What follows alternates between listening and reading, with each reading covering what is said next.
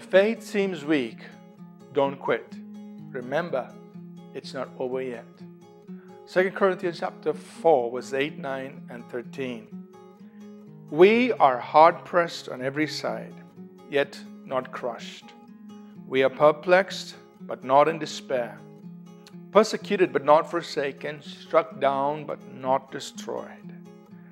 And since we have the same spirit of faith, according to what is written, I believed and therefore I spoke. We also believe and therefore speak. Paul is talking about his ministry and how in his ministry he faces all kinds of hardships. He says, there are moments when we feel like we are pressed in on every side. We feel crushed.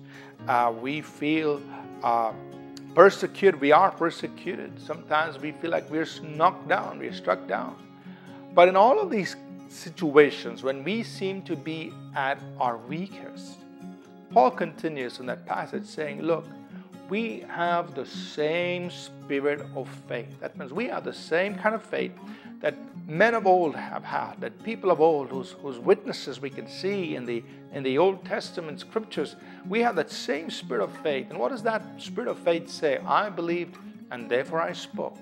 That means what I declare, what I confess, what I am saying about who my God is does not change because of what I'm going through. I believe, therefore I have spoken. We also believe and therefore speak. That means what we are saying about the Lord does not change. We continue saying the same thing even though we feel like we have been knocked down, even though we are hard pressed on every side, even though we are perplexed or we are persecuted. None of that is going to change our spirit of faith. None of that is going to change what we are saying about who our God is, what He has spoken, what He has said. Now we can take that and apply that to our lives and our journey of faith. And in fact, we apply it to every situation and every area of life. We also have that same spirit of faith. That means whatever I'm going through, no matter how bad the situation may be, the spirit of faith that we have is, I believed, therefore I spoke. I speak according to what I believe. And what do we believe? We believe the Word of God. We believe who our God is. We believe what God can do in our situation. We are not our believing is not dictated by the circumstance or by the situation. Our believing is dictated by who God is and what He has spoken. We believe, therefore we speak. We believe God is provider.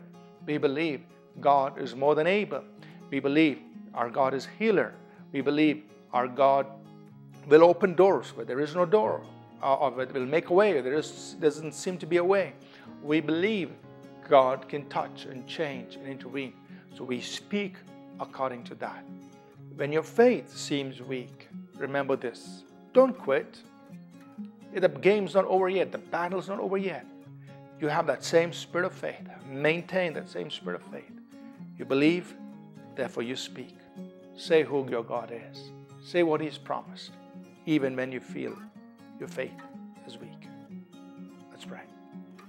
Lord, we ask that You'll help us to maintain that same spirit of faith that says, I believed and therefore I have spoken.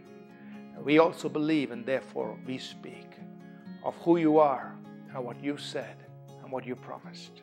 Help us to maintain that same spirit of faith. In Jesus' name, amen. Thank you for tuning in to Living Supernaturally. For more resources to strengthen your spiritual walk, please visit apcwo.org.